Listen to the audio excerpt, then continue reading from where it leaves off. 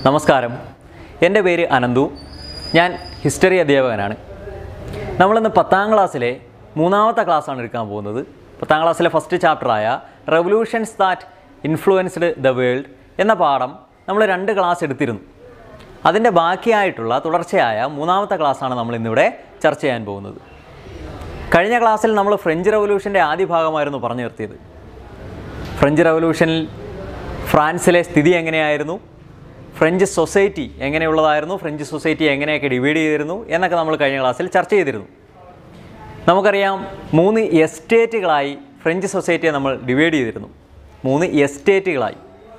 First എസ്റ്റേറ്റിൽ clergy എന്ന ജനവിഭാഗം, അതായത് പുരോഹിതന്മാരായിരുന്നു ഉണ്ടായിരുന്നത്. സെക്കൻഡ് എസ്റ്റേറ്റിൽ നോബിൾസ് അല്ലെങ്കിൽ പ്രഭുക്കന്മാരായിരുന്നു. തേർഡ് എസ്റ്റേറ്റിൽ ബാക്കി സാധാരണക്കാരായിട്ടുള്ള എല്ലാ ആൾക്കാരും, അവരെ നമ്മൾ കോമൺസ് എന്നറിയപ്പെട്ടു. ഇത്രയും കാര്യങ്ങളായിരുന്നു നമ്മൾ കഴിഞ്ഞ ക്ലാസ്സിൽ പറഞ്ഞ് അവസാനിപ്പിച്ചത്. അതിൻ്റെ തുടർച്ചയായ അതിൻ്റെ ബാക്കി കാര്യങ്ങളാണ് നമ്മൾ ഈ ക്ലാസ്സിൽ പഠിക്കാൻ പോകുന്നത്. എങ്ങനെ ഫ്രഞ്ച് റവല്യൂഷൻ ഉണ്ടായി, അല്ലെങ്കിൽ ഫ്രാൻസിൽ റവല്യൂഷൻ ഉണ്ടാവാനായുള്ള മൂല കാരണം എന്താണ്, അടിസ്ഥാന കാരണം എന്താണ്, അതിനെക്കുറിച്ചാണ് നമ്മൾ ഇന്ന് ഈ ക്ലാസ്സിൽ ചർച്ച ചെയ്യാൻ പോകുന്നത്. എക്കണോമിക് ഡിപ്രഷൻ ആയിരുന്നു ഫ്രാൻസിൽ റവല്യൂഷൻ ഉണ്ടാവാനായിട്ടുള്ള ഏറ്റവും പ്രധാനപ്പെട്ട കാരണം.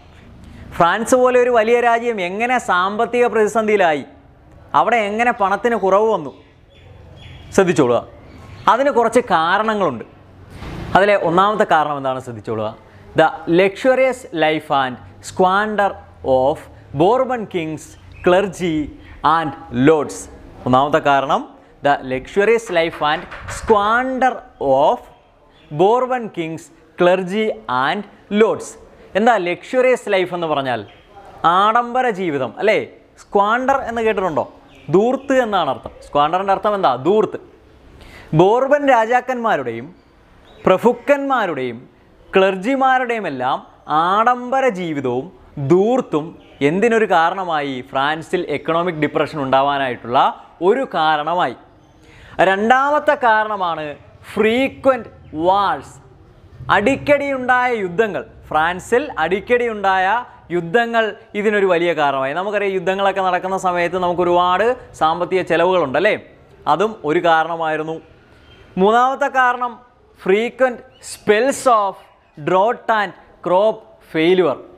തുടർച്ചയായുണ്ടായ വരൾച്ചയും കൃഷിനാശവും, തുടർച്ചയായുണ്ടായ ഡ്രോട്ട് ആൻഡ് ക്രോപ്പ് ഫെയിലുവർ, വരൾച്ചയും കൃഷിനാശവും എന്തിന് കാരണമായി? ഫ്രാൻസിൽ എക്കണോമിക് ഡിപ്രഷൻ ഉണ്ടാവാൻ കാരണമായി. നാലാമത്തെ പ്രത്യേകതയാണ് France give financial and military support to American colonies in American war of independence. നമുക്കറിയാം, നമ്മൾ ആദ്യത്തെ ക്ലാസ്സിൽ അമേരിക്കൻ വാർ ഓഫ് ഇൻഡിപെൻഡൻസിനെ പറ്റി പഠിച്ചിരുന്നു. ആ അമേരിക്കൻ വാർ ഓഫ് ഇൻഡിപെൻഡൻസ് നടന്ന സമയത്ത് അമേരിക്കയ്ക്ക് ഫ്രാൻസ് ധനസഹായം നൽകിയിരുന്നു. അമേരിക്കൻ വാർ ഓഫ് ഇൻഡിപെൻഡൻസ് നടന്ന സമയത്ത് അമേരിക്കയ്ക്ക് ഫ്രാൻസ് എന്ത് നൽകിയിരുന്നു? ധനസഹായം നൽകിയിരുന്നു. മാത്രമല്ല മിലിറ്ററി സപ്പോർട്ടും കൊടുത്തിരുന്നു.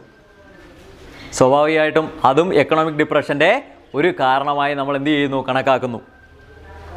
ഇത്രയുമാണ് ഫ്രാൻസിൽ എക്കണോമിക് ഡിപ്രഷൻ ഉണ്ടാവാനായിട്ടുള്ള പ്രധാനപ്പെട്ട കാരണം. നിങ്ങൾ ഈ നാലാമത്തെ പോയിന്റ് ഒന്നുകൂടെ ശ്രദ്ധിച്ചേ. അമേരിക്കയെ എന്തിനാണ് ഫ്രാൻസ് സഹായിക്കുന്നത്? അമേരിക്ക എന്നൊരു വലിയ രാജ്യത്തെ എന്തിനാണ് ഈ ഫ്രാൻസ് സാമ്പത്തിക സഹായവും മിലിറ്ററി സഹായവും ഒക്കെ നൽകി സഹായിക്കുന്നത്? എന്തിനു വേണ്ടിയാണ്? ഫ്രാൻസിൻ്റെയും അമേരിക്കയുടെയും എല്ലാം കോമണായ ഒരു ശത്രുവായിരുന്നു ബ്രിട്ടൻ. ആ കോമൺ ശത്രുവിനെ ഇല്ലാതെയാക്കാൻ വേണ്ടിയാണ് അമേരിക്കയെ ഫ്രാൻസ് സഹായിക്കുന്നത്. ഓർത്ത് വെച്ചിരുന്നാൽ മതി. ഇത്രയുമാണ് ഫ്രാൻസിൽ എക്കണോമിക് ഡിപ്രഷൻ ഉണ്ടാവാനായിട്ടുള്ള പ്രധാനപ്പെട്ട കാരണം. നമുക്കറിയാം, എക്കണോമിക് ഡിപ്രഷൻ ഉണ്ടായാലുള്ള കുഴപ്പം എന്താ? എക്കണോമിക് ഡിപ്രഷൻ ഉണ്ടായാൽ ആ രാജ്യം മൊത്തത്തിൽ എന്ത് ചെയ്യും? തകർന്നു പോകും. സ്വാഭാവികമായിട്ടും ആ രാജ്യത്തെ ഭരണാധികാരിയാണ് എന്ത് ചെയ്യേണ്ടത്? ഇതിനെ മേക്കപ്പ് ചെയ്തു പോകേണ്ടതല്ലേ? ശരിയല്ലേ? ഫ്രാൻസിൽ അക്കാലത്തെ ഭരണാധികാരിയായിരുന്നു, റൂളറായിരുന്നു ലൂയിസ് 16. ഫ്രാൻസിലെ അക്കാലത്തെ റൂളറായിരുന്നു ആര്? Luis 16, Louis 16.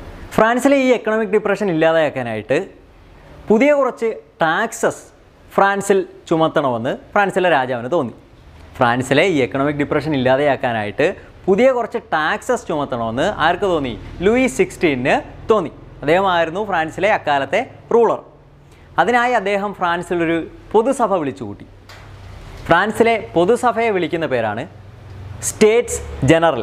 വളരെ ശ്രദ്ധിക്കുക, ഫ്രാൻസിലെ പൊതുസഭയെ വിളിക്കുന്ന പേരാണ് എന്ത്? States general. ഈ സ്റ്റേറ്റ്സ് ജനറലിലും നമ്മൾ 3 എസ്റ്റേറ്റുകളായി തന്നെയാണ് ആളുകളെ പരിഗണിച്ചിരുന്നത്. നമ്മൾ നേരത്തെ പറഞ്ഞതുപോലെ തന്നെ ഒന്നാമത്തെ എസ്റ്റേറ്റ് ക്ലർജി, രണ്ടാമത്തെ എസ്റ്റേറ്റ് നോബിൾസ്, മൂന്നാമത്തെ എസ്റ്റേറ്റ് ആരാണ്? കോമൺസ്. ഇങ്ങനെയുള്ള 3 എസ്റ്റേറ്റുകളായി തന്നെയായിരുന്നു എവിടെയും ഉണ്ടായിരുന്നത്? സ്റ്റേറ്റ്സ് ജനറലിലും ഉണ്ടായിരുന്നത്. എല്ലാ തീരുമാനങ്ങളും ഫ്രാൻസിൽ കൈക്കൊള്ളുന്നത് വോട്ടിങ്ങിലൂടെയായിരുന്നു. എല്ലാ തീരുമാനങ്ങളും, പ്രധാനപ്പെട്ട ഫ്രാൻസിലെ എല്ലാ തീരുമാനങ്ങളും കൈക്കൊള്ളുന്നത് വോട്ടിങ്ങിലൂടെയായിരുന്നു. ഒരു എസ്റ്റേറ്റിന് ഒരു വോട്ട് എന്ന നിലയിലായിരുന്നു ഫ്രാൻസിൽ വോട്ടെടുപ്പ് നടന്നിരുന്നത്. ഒരു എസ്റ്റേറ്റിന് ഒരു വോട്ട് എന്ന നിലയിലായിരുന്നു ഫ്രാൻസിൽ വോട്ടെടുപ്പ് നടന്നിരുന്നത്. എന്നാൽ അത് പോരെന്നും ഓരോ വ്യക്തികൾക്ക് ഓരോ വോട്ട്, 1 man 1 വോട്ട് അല്ലെങ്കിൽ 1 person 1 വോട്ട് എന്ന രീതി വേണമെന്നും മൂന്നാമത്തെ എസ്റ്റേറ്റിലുള്ള ആൾക്കാർ വാദിച്ചു. അങ്ങനെ മൂന്നാമത്തെ എസ്റ്റേറ്റിലുള്ള ആളുകളും ബാക്കി എസ്റ്റേറ്റിലുള്ള ആളുകളും തമ്മിൽ തർക്കമായി. തർക്കം മൂത്ത സമയത്ത് മൂന്നാമത്തെ എസ്റ്റേറ്റിലുള്ള ആളുകൾ പറഞ്ഞു, ഞങ്ങളാണ് ഇവിടുത്തെ ഏറ്റവും മെജോറിറ്റി ആയിട്ടുള്ള ആൾക്കാർ. ശരിയാണല്ലേ? മൂന്നാമത്തെ എസ്റ്റേറ്റിലാണ് ഏറ്റവും കൂടുതൽ ആളുകളുള്ളത് അല്ലേ? ഞങ്ങളാണ് ഇവിടുത്തെ ഏറ്റവും മെജോറിറ്റി ആയിട്ടുള്ള ആൾക്കാർ എന്ന് പറഞ്ഞു. അതുകൂടാതെ ഞങ്ങളാണ് ഇവിടുത്തെ നാഷണൽ അസംബ്ലി എന്ന് അവർ പ്രഖ്യാപിക്കുകയും ചെയ്തു. എന്താണ് പറഞ്ഞത്? തങ്ങളാണ് അവിടുത്തെ നാഷണൽ അസംബ്ലി, ഞങ്ങളാണ് ഇവിടെ ബഹുഭൂരിപക്ഷമുള്ളത്, അതുകൊണ്ട് തന്നെ ഞങ്ങളാണ് ഇവിടുത്തെ ദേശീയ അസംബ്ലി എന്ന് മൂന്നാമത്തെ എസ്റ്റേറ്റിലുള്ള ആളുകൾ എന്ത് ചെയ്തു? സ്വയം പ്രഖ്യാപിച്ചു.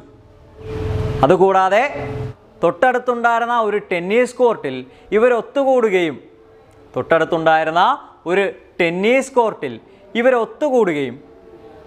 ആ ടെന്നീസ് കോർട്ടിൽ വെച്ച് ഒരു പ്രതിജ്ഞ എടുക്കുകയും ചെയ്തു.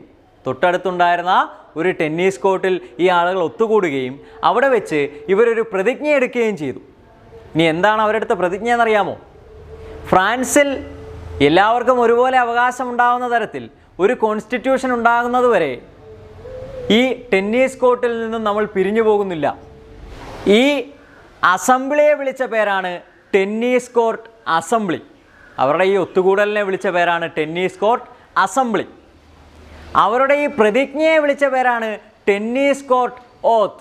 വളരെ ശ്രദ്ധിക്കുക, ഈ അസംബ്ലിയെ വിളിച്ച പേര് ടെന്നീസ് കോർട്ട് അസംബ്ലി, അവരുടെ പ്രതിജ്ഞയെ വിളിച്ച പേര് ടെന്നീസ് കോർട്ട് ഓത്ത്. ഇത് പരീക്ഷയ്ക്ക് ചോദിക്കാറുണ്ട്. എന്താണ് ടെന്നീസ് കോർട്ട് ഓത്ത് എന്ന് ഒരുപാട് തവണ പരീക്ഷയ്ക്ക് ചോദിച്ചിട്ടുണ്ട്. ഒരിക്കൽ കൂടി പറഞ്ഞിരിക്കാം. എന്താണ്?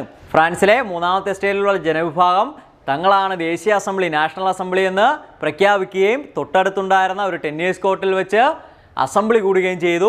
ആ അസംബ്ലിയിൽ വെച്ച് ഇനി ഇവിടെ ഒരു കോൺസ്റ്റിറ്റ്യൂഷൻ ഉണ്ടാകുന്നത് വരെ നമ്മൾ പിരിഞ്ഞു പോകില്ല എന്നൊരു വലിയ പ്രതിജ്ഞ എടുക്കുകയും ചെയ്തു. അതിനെ വിളിച്ച പേരാണ് ടെന്നീസ് കോർട്ട് ഓത്ത്. ഫ്രാൻസിലെ ഈ ഇന്നിക്വാളിറ്റീസിനെയും എക്സ്പ്ലോയിറ്റേഷനെയും ഒക്കെ ഇല്ലാതെയാക്കാൻ ജനങ്ങളെ ഒന്ന് മോട്ടിവേറ്റ് ചെയ്യാനായിട്ട് ഫ്രാൻസിലെ കുറച്ച് തിങ്കേഴ്സ് സഹായിച്ചിട്ടുണ്ട്. ഇനി അവരെങ്ങനെയാണ് സഹായിച്ചത്, അവരുടെ വാക്കുകൾ എങ്ങനെയൊക്കെയായിരുന്നു എന്ന് നമുക്കൊന്ന് പരിചയപ്പെടാം. ഒന്നാമത്തെ ആളാണ് വോൾട്ടയർ. അദ്ദേഹം എങ്ങനെയാണ് സഹായിച്ചതെന്ന് കേട്ടോളൂ. Ridiculed the exploitation of clergy. പുരോഹിതന്മാരുടെ ചൂഷണത്തെ എന്ത് ചെയ്തു? പരിഹസിച്ചു. പുരോഹിതന്മാരുടെ ചൂഷണത്തെ എന്ത് ചെയ്തു? പരിഹസിച്ചു. രണ്ടാമത്തെ എന്താണ്? Promoted rational thinking, ideals of equality and humanism. ഇനി അതിൻ്റെ മലയാളം കേട്ടോളുക. യുക്തിചിന്ത, സമത്വം, മനുഷ്യസ്നേഹം എന്നിവയെ പ്രോത്സാഹിപ്പിച്ചു. അപ്പോൾ വോൾട്ടയറിൻ്റെ 2 പ്രത്യേകതകൾ എന്താ? ഒന്ന്, ridiculed the exploitation of clergy. എന്താണ്? പുരോഹിതവർഗത്തിൻ്റെ ചൂഷണങ്ങളെ പരിഹസിച്ചു. അതുകൂടാതെ രണ്ടാമത്തെ എന്താ? Promoted rational thinking, ideals of equality and humanism. യുക്തിചിന്ത, സമത്വം, മനുഷ്യസ്നേഹം എന്നിവ പ്രോത്സാഹിപ്പിച്ചു. ഇനി രണ്ടാമത്തെ വ്യക്തിയാണ് റൂസോ. അദ്ദേഹത്തിൻ്റെ ഐഡിയോളജീസ് എങ്ങനെയൊക്കെയായിരുന്നു എന്ന് നോക്കാം. ഒന്ന്, spelled out the importance of freedom with the statement man is bone free but everywhere he is in chains. അതിൻ്റെ മലയാളം, സ്വതന്ത്രമായി ജനിക്കുന്ന മനുഷ്യൻ എവിടെയും ചങ്ങലയിലാണ്. സ്വതന്ത്രമായി ജനിക്കുന്ന മനുഷ്യൻ എവിടെയും ചങ്ങലയിലാണ് എന്ന പ്രസ്താവനയിലൂടെ സ്വാതന്ത്ര്യത്തിൻ്റെ പ്രാധാന്യം അദ്ദേഹം എന്ത് ചെയ്തു? വ്യക്തമാക്കി. രണ്ടാമത്തത്, declared that the people are the sovereign. രണ്ടാമത്തെ എന്താ? Declared that the people are the sovereign.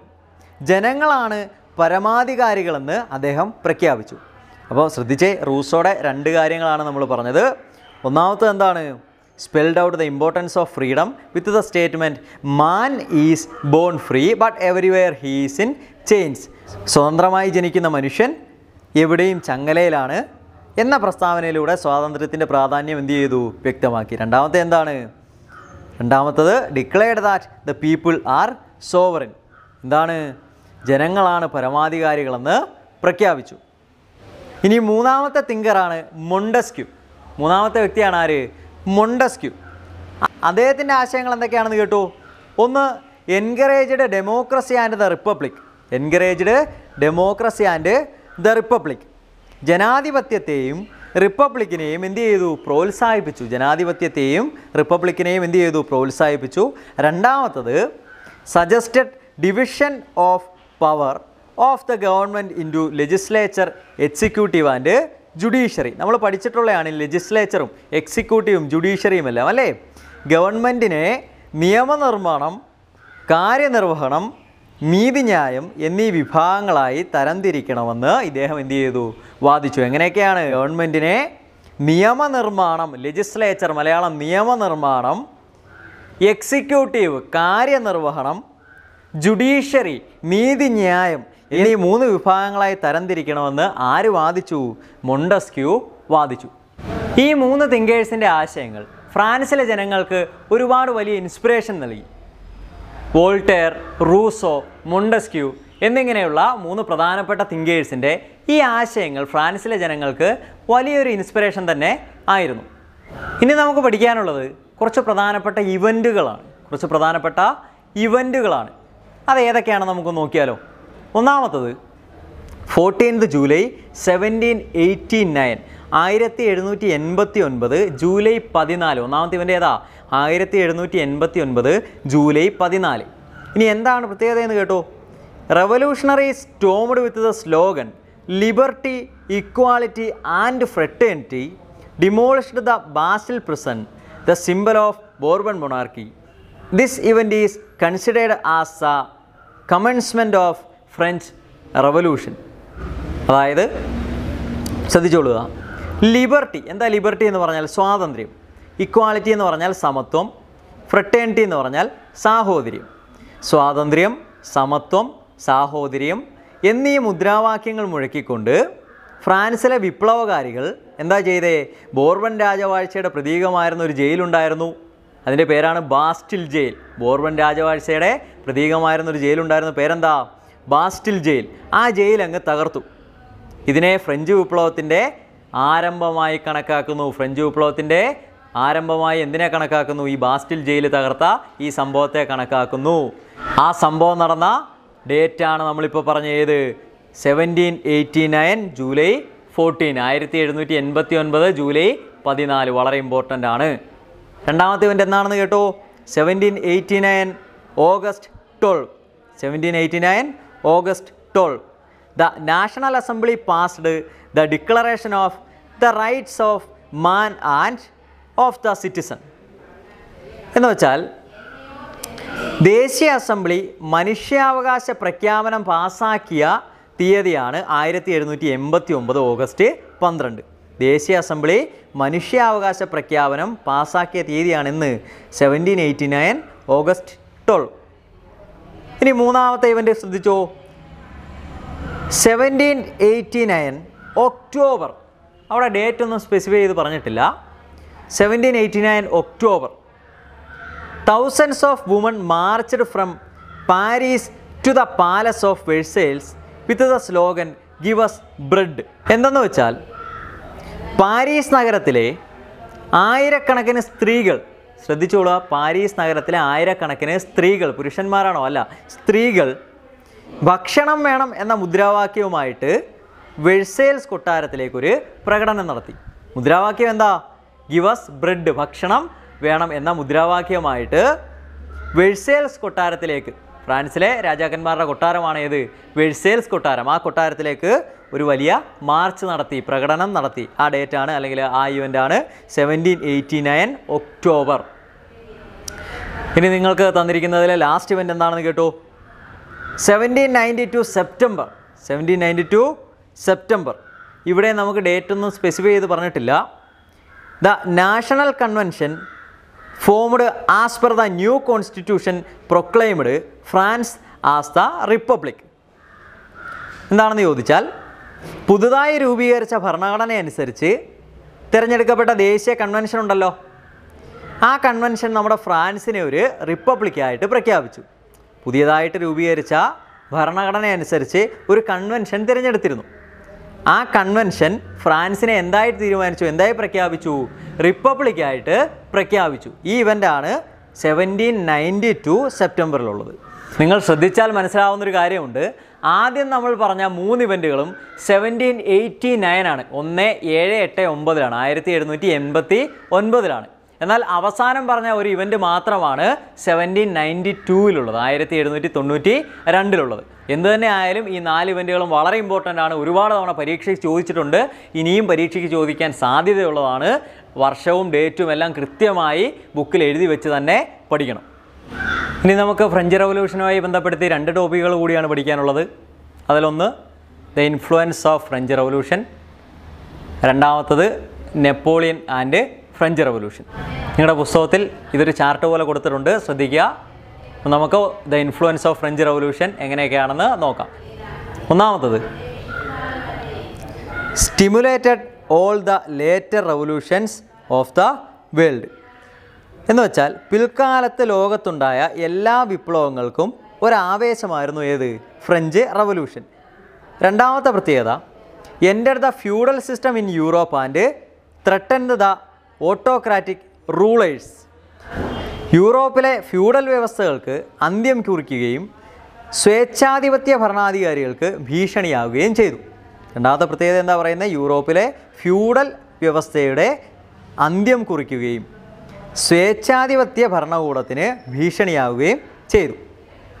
മൂന്നാമത്തെ പ്രത്യേകത, proclaimed that the nation is not merely A region but the people.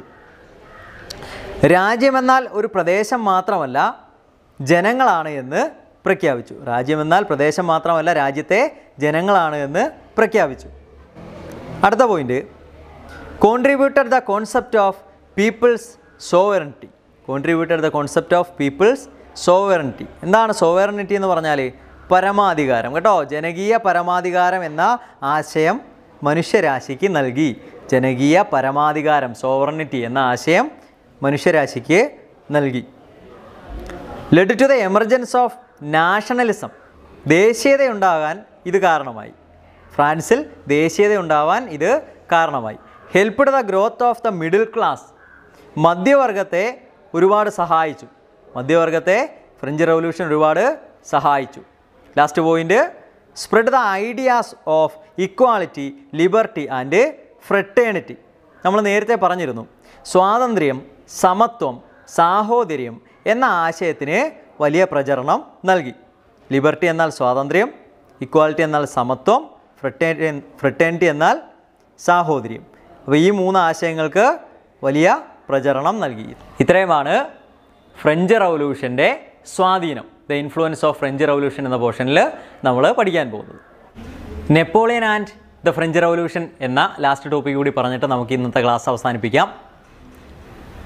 ബ്രിട്ടൻ്റെ നേതൃത്വത്തിൽ യൂറോപ്യൻ അലയൻസസ് ഫ്രാൻസിനെ ആക്രമിച്ച സമയത്ത് യൂറോപ്യൻ യൂണിയനിൽ നിന്ന് വിജയം നേടാനായിട്ടുള്ള ഏറ്റവും സുപ്രധാന പങ്ക് വഹിച്ച വ്യക്തിയാണ് ആര്? Napoleon Bonaparte. ഒന്നുകൂടി ശ്രദ്ധിച്ചോളുക. ബ്രിട്ടൻ്റെ നേതൃത്വത്തിൽ യൂറോപ്യൻ അലയൻസ് ഫ്രാൻസിനെ ആക്രമിച്ചു. ബ്രിട്ടൻ്റെ നേതൃത്വത്തിൽ യൂറോപ്യൻ അലയൻസ് ഫ്രാൻസിനെ ആക്രമിച്ചു. ആ സമയം ഈ ആക്രമണത്തെ ചെറുത്തു നിൽക്കാനും അതിൽ നിന്ന് വിജയം നേടാനും ഫ്രാൻസിനെ ഏറ്റവും കൂടുതൽ സഹായിച്ച വ്യക്തികളിൽ ഒരാളാണ് നെപ്പോളിയൻ ബോണപ്പാർട്ട്. 1799 നെപ്പോളിയൻ ബോണപ്പാർട്ട് ഫ്രാൻസിൻ്റെ ഭരണം ഏറ്റെടുക്കുന്നത്. 1799 നെപ്പോളിയൻ ബോണപ്പാർട്ട് ഫ്രാൻസിൻ്റെ ഭരണം ഏറ്റെടുക്കുന്നത്. നെപ്പോളിയൻ ഒരു ഓട്ടോക്രാറ്റ് ആയിരുന്നുവെങ്കിലും, ഒരു ഏകാധിപതി ആയിരുന്നുവെങ്കിലും നിരവധി റിഫോംസ്, പരിഷ്കാരങ്ങൾ അദ്ദേഹം ഫ്രാൻസിൽ നടപ്പിലാക്കി. ഫ്രാൻസിനെ ഒരുപാട് തരത്തിൽ അല്ലെങ്കിൽ ഫ്രാൻസിലെ ജനങ്ങളെ ഒരുപാട് തരത്തിൽ സഹായിക്കുന്ന തരത്തിലുള്ളതായിരുന്നു നെപ്പോളിയൻ്റെ ഭരണപരിഷ്കാരങ്ങൾ. ഇനി ആ റിഫോംസ് ഏതൊക്കെയാണെന്ന് നമുക്ക് നോക്കാം. Farmers were made the owners of land. കർഷകരെ ഭൂമിയുടെ അവകാശികളാക്കി മാറ്റി. Formed sinking fund with the aims to avoid public ഡെപ്റ്റ്. രണ്ടാമത്തെ എന്താ? Formed sinking fund. പൊതുകടം ഇല്ലാതെയാക്കാനായിട്ട് sinking fund എന്ന പേരിൽ ഒരു പ്രത്യേക ഫണ്ട് രൂപീകരിച്ചു. മൂന്നാമത്തെ പരിഷ്കാരം constructed several roads four transportation. ട്രാൻസ്പോർട്ടേഷനായി നിരവധി റോഡുകൾ അദ്ദേഹം ഫ്രാൻസിൽ പണിയെഴുപ്പിച്ചു.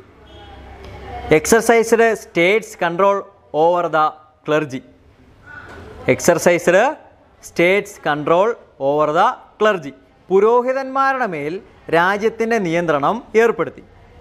അടുത്ത പരിഷ്കാരം established bank of France to centralise finance.